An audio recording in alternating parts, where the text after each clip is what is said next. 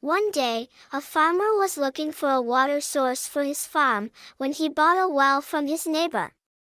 The neighbor, however, was cunning.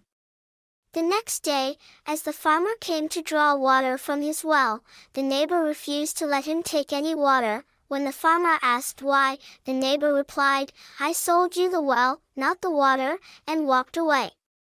Distraught, the farmer went to the emperor to ask for justice. He explained what had happened. The emperor called on Birbal, one of his 9, and wisest, courtiers. Birbal proceeded to question the neighbor, "Why don't you let the farmer take water from the well? You did sell the well to the farmer?" The neighbor replied, "Birbal, I did sell the well to the farmer but not the water within it. He has no right to draw water from the well."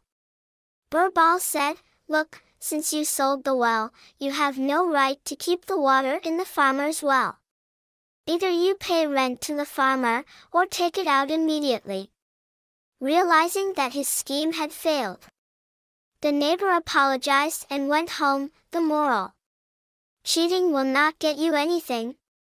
If you cheat, you'll pay soon enough.